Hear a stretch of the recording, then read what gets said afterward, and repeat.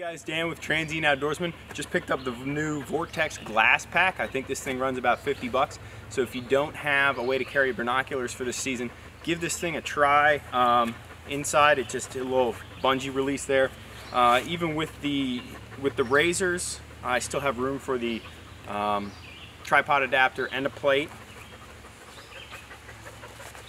On the outside, you have two pockets for stuff, and you can't see it, but on the back here there's a third zipper pocket for maps, range card, hunting license, that kind of thing. So anyway, Vortex GlassPak, check it out this year.